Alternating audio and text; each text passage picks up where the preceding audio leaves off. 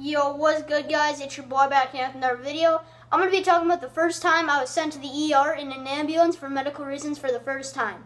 So, I was at lunch 2 days ago, and I got strawberries. And normally strawberries can mess around with my throat a bit and make it scratchy. And doctors normally say if you eat something that can do that, like make your throat a little scratchy, you get maybe a little rash or like hives or whatever, you can get an allergic reaction from it, or you can be sent to the ER. And that's exactly what happened. So I've eaten strawberries so much and it makes my throat itch just a bit, but not this bad like what happened. So I went to the nurse. I got an EpiPen injected into me because I was having an allergic reaction. And if you guys don't know what an EpiPen is, it's basically this needle full of medicine that you or someone sticks in your leg, arm, whatever.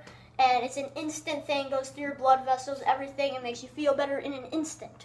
So I went to the ER in an ambulance because of two reasons. One, I had an allergic reaction, and two, because I got an EpiPen injected into me. And if you guys don't know, if you have an EpiPen ever injected into you, you have to call 911 right after, because it can mess with your heart, and you got to make sure your vitals are okay, you're breathing well, and all that. So I was sent to the I was sent to the ER, and I was sent to the ER in an ambulance for like the first time for medical reasons.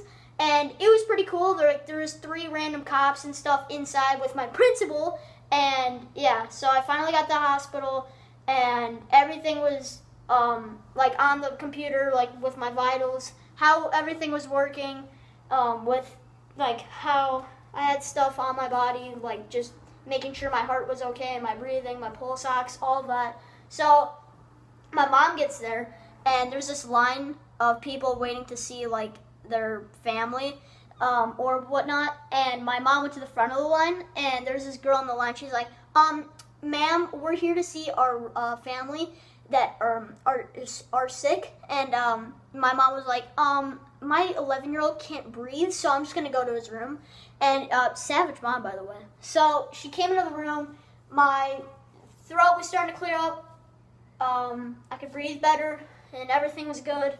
I also have my hospital band right here, so you guys know I'm not clickbaiting. And no, this is not from 2013, it's from 8/26/2019. So yeah, so the reason why I didn't post yesterday is because I was still recovering from Monday because it was hectic and all that. So I finally went home after like 4 hours, because when you have an EpiPen injected into you, you got to stay at a hospital for like 2 to 3 hours to make sure your heart is okay. And everything is working fine and you're breathing well. So that happened, and then the other 1 to 2 hours I was just staying there because I rested for like 30 minutes, and then I had to just sit there and make sure everything was okay. So I was there for like 3 hours and 30 minutes for like make sure everything was okay, getting my medication taken and or steroids, and yeah, so everything was fine. And guys, I'm not even lying, when I took my 30-minute nap at the end of the day, or at the end of the hospital trip, I woke up from my 30-minute nap and I didn't know where I was for like 15 seconds, but then after I remembered. But that's pretty weird.